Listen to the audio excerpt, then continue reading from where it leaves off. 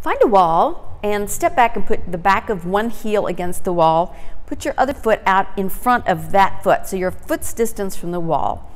Place your back against the wall and then push off with your head. Your chin's going to be neutral, not tucked under, and you're going to make sure that nothing touches the wall but the back of your head. Shoulders are down and relaxed, palms face your sides. You're essentially one long plank, belly tight. You're going to hold this for a certain number of minutes, or however long we prescribe at the time, and then you're going to bring your hands up, put your fingertips on either side of your head, push yourself back up to stand, bring your arms down, palms face you, and you try to maintain this posture all day.